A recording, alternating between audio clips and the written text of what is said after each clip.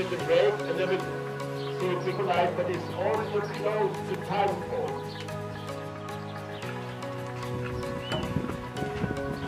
And away.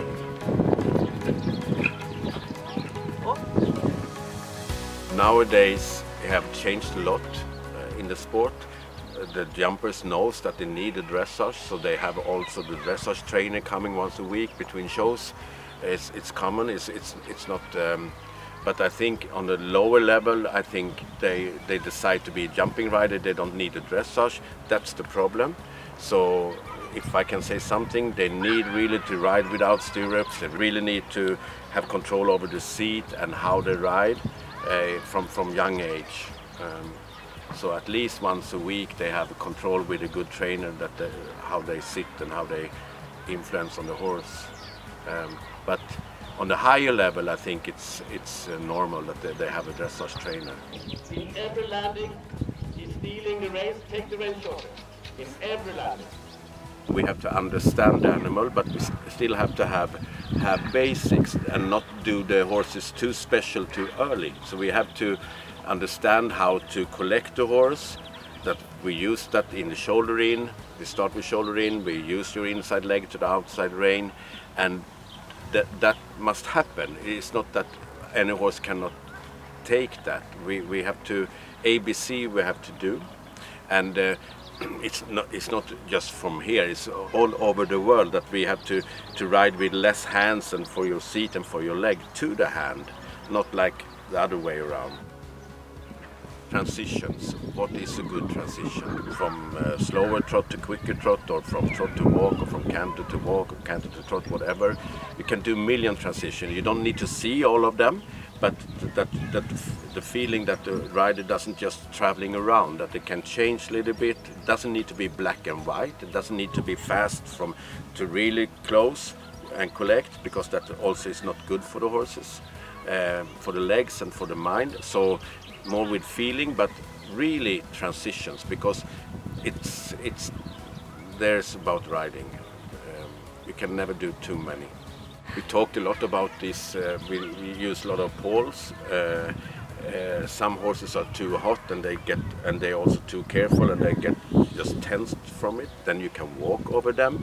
You can always, I said, we can use all these exercises, but if you feel that you get too much tension from it, then you can maybe do it in walk and trot, just to have the relaxation. That is really important.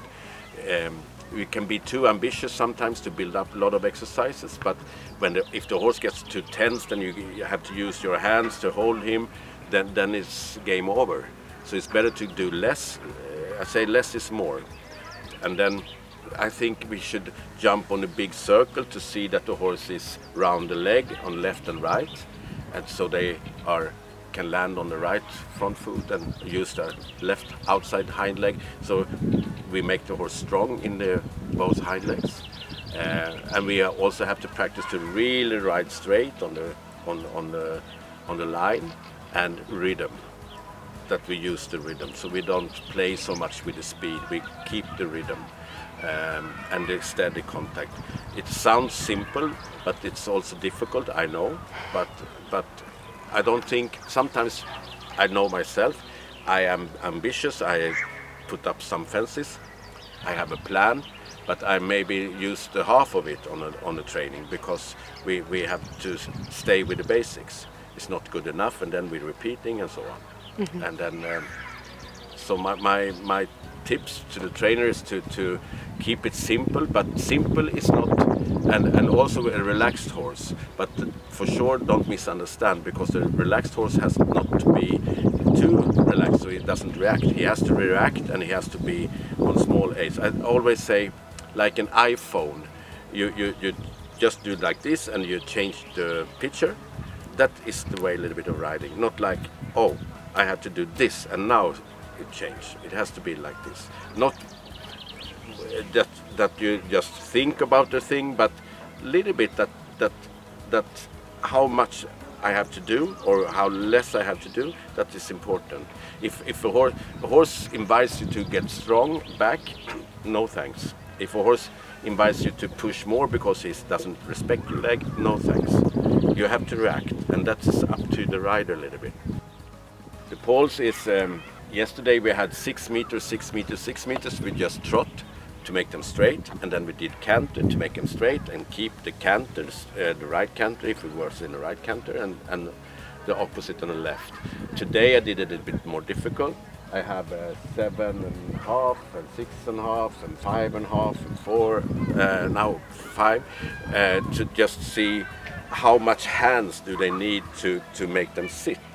And then the horses was not used to it. It could go forward, but then when the rider melt down in the horse and closed the hands and gave the leg a little bit, then the horse doesn't understand to sit. And that comes from the dressage. But I want to do it because then we see, maybe we have a problem, but we actually was winning something. We could take that not success to make success. And then it's all again with transitions. Everyone can pull back, everyone can kick, but that is more cowboy, it's not riding. So how much do I need to have my horse waiting? And yeah, that I did. And then we did the line, it's 18 meters, 4 strides to oxer, 4 strides with a corridor to make them straight. And teach the rider, because that line is quite common that they come too slow. They have to open up the oxer and that they have to pull back really strong to get the distance. So they learn to ride into the line and make the horses jump a little bit, sit over the oxer, and then over the hind leg, and then move up and have space. But they did a really good job. I had really 2 good days. Long days, but good days.